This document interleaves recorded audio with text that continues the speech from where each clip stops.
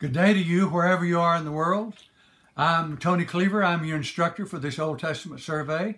This is an overview for part 3 of this course, the poetic books.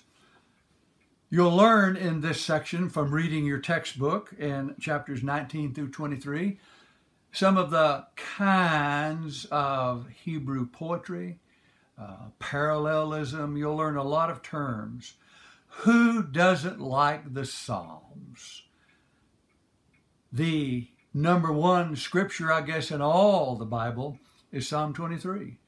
Who doesn't like the other Psalms? You have a favorite Psalm of your own, and we all go to the hymn book of the ages, sometimes when we're happy, sometimes when we're not so happy.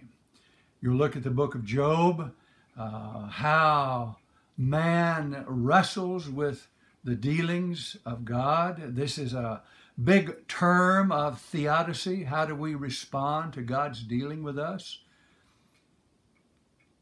Ecclesiastes, Canticles, Song of Songs, all of these are in this poetic section. I know that you're going to enjoy it. I wish you success in this course, and I want your success as you work for Christ in His church. I wish you Christ's peace.